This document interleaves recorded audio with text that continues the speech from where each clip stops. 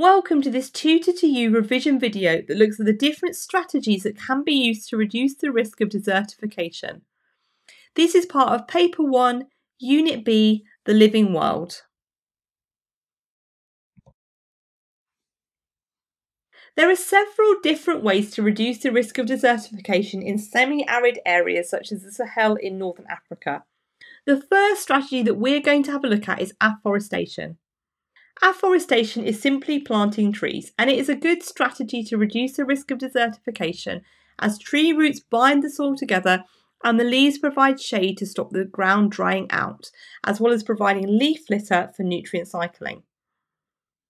The Great Green Wall is an African-led project with an epic ambition to go 8,000 kilometres as a natural wonder of the world across the entire width of Africa. Its goal is to provide food, jobs and a future for millions of people who live in a region on the front line of climate change. Once completed, the Great Green Wall will be the largest living structure on Earth and a new wonder of the world. The Great Green Wall is an example of an initiative where countries are working in partnership with one another. 11 countries signed an agreement in 2010 to begin planting this wall. The plan is to plant a 15-kilometre wide strip of land with trees and shrubs across the entire width of Africa. It is hoped that the wall of vegetation will prevent further soil erosion from the Sahel and improve incomes. However, the wall hasn't been entirely successful, as in some areas local people have used the newly planted trees for building materials and firewood. And it will only be an effective way of stopping the Sahara Desert encroaching the Sahel if all countries maintain their tree cover.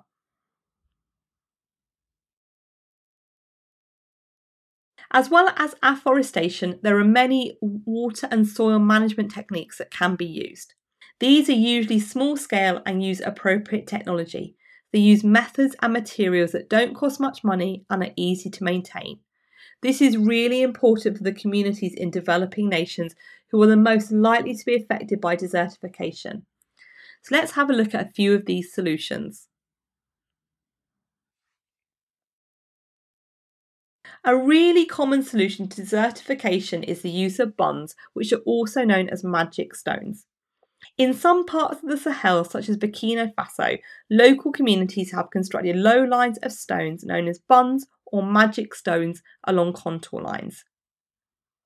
These low stone walls are between 0.5 and 1.5 metres high, and they've been built by local people using basic tools and trucks to transport the stones. These contour traps prevent soil and water being washed down the slope during heavy rainfall. This means that more water infiltrates the soil and less is lost through runoff. This has helped increase crop yield by up to 50%, and it also reduces the risk of desertification significantly. Another strategy to reduce the risk of desertification is the use of sand dams. These have been used by some communities in countries such as Kenya. There are 3 stages to this strategy.